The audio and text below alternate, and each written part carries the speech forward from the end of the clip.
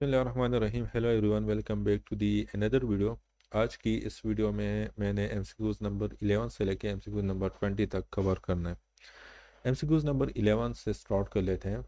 EMF in A circuit, increase circuit resistance, decrease circuit resistance, maintain potential difference, none of the above. तो इसमें हमारे पास correct option जो होगा that is option 3, maintain potential difference. Actually हमारे पास एक EMF होता है और एक हमारे पास होता है पोटेंशियल डिफरेंस। ओके, ईएमएफ और एक हमारे पास होता है potential difference.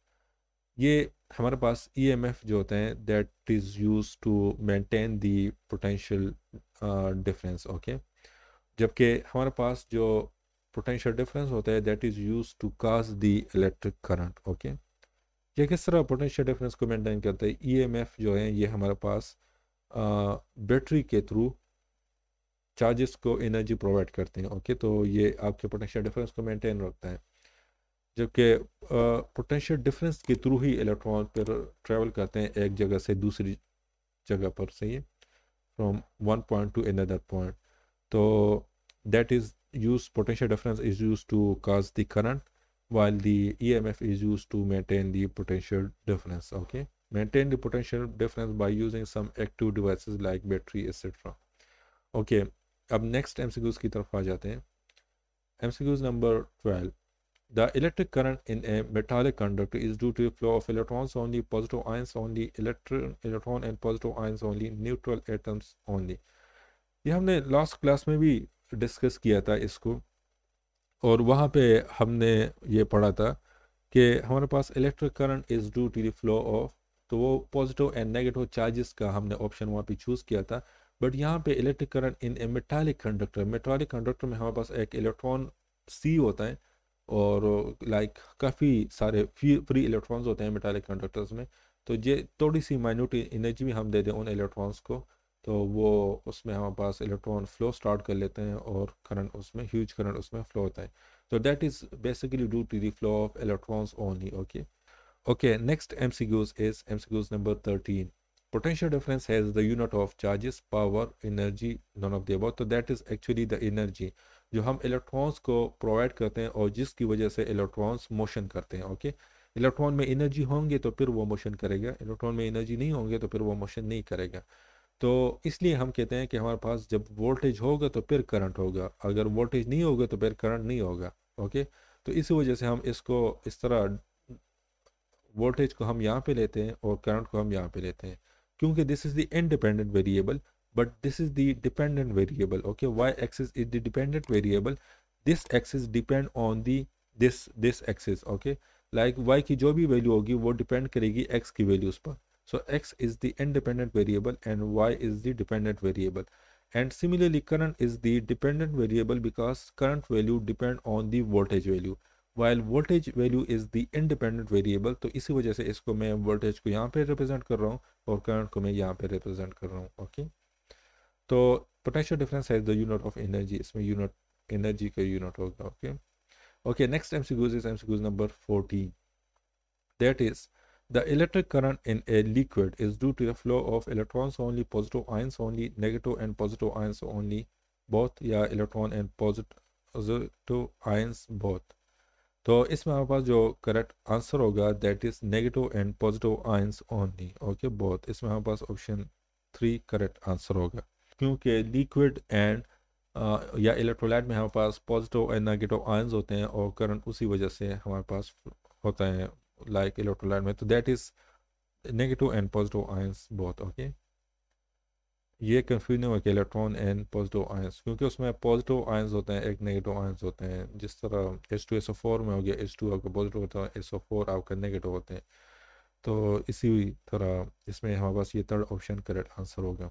Okay, next MCQs is MCQ number 15. You should be very careful in this type of MCQs. Okay, फिर स्टूडेंट कहते हैं हमने टेस्ट काफ़ी अच्छा किया था, मार्क्स अच्छे नहीं आए, तो वो इसी माइन्यूट पॉइंट्स की वजह से, माइनर पॉइंट्स की वजह से या सीरी मिस्टेक्स की वजह से MCQs गलत हो जाते हैं। MCQ number 15. Electric current is a scalar quantity, vector quantity, sometime scalar sometime vector number only, तो that is scalar quantity. Okay, ये डायरेक्शन पे डिपेंड नहीं करता, this is the scalar quantity. 16. A billion electrons pass through a cross section of a conductor in 10 to the power minus 3 second, the current is, तो current का formula हमारे पास है कि that is equal to NQ divided by T. N is the number of electrons, तो electron कितने billions हैं, तो 10 की पावर 9 हो गया. चार्ज ऑन वन इलेक्ट्रॉन क्या है, दैट इज 1.6 टाइम्स 10 की पावर माइनस 19 हो जाता है. डिवाइड बाय टाइम, टाइम कितना है, दैट इज 10 की पावर माइनस 3. सो ये आपका करंट है. करंट क्या हो जाएगा, 1.6 टाइम्स 10 की पावर माइनस 19, या प्लस 9 हो जाएगा. And multiplication the power should be added and division the power should be subtracted. तो ये -3 ऊपर चले जाएगा, ये +3 हो जाएगा. तो इससे हमारे पास आ जाएगा 1.6 टाइम्स 10 की पावर -7 हो जाएगा. तो इसमें हमारे पास ऑप्शन 2 करेक्ट आंसर होगा. Okay, next MCQs is MCQs number 17.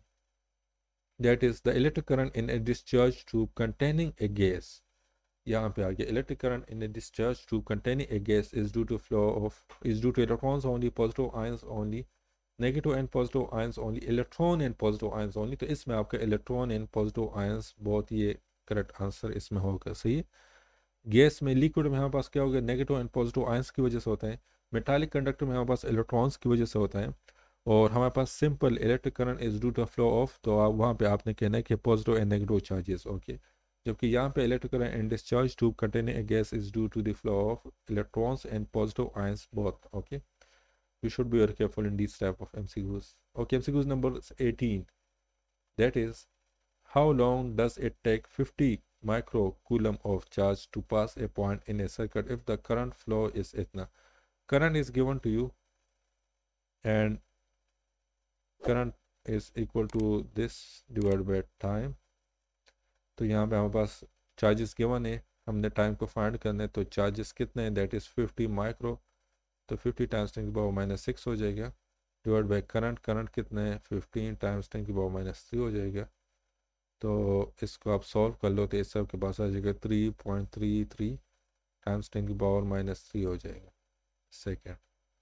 तो इसमें हमारे पास ऑप्शन 1 हमारे पास करेक्ट आंसर होगा.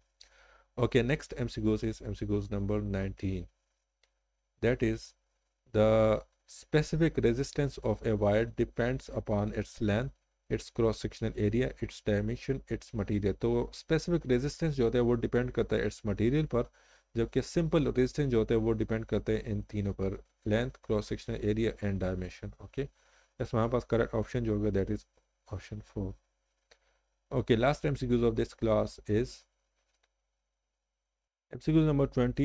The quantity of charges that will be transferred by a current flow of 10 ampere or 1 hour period is.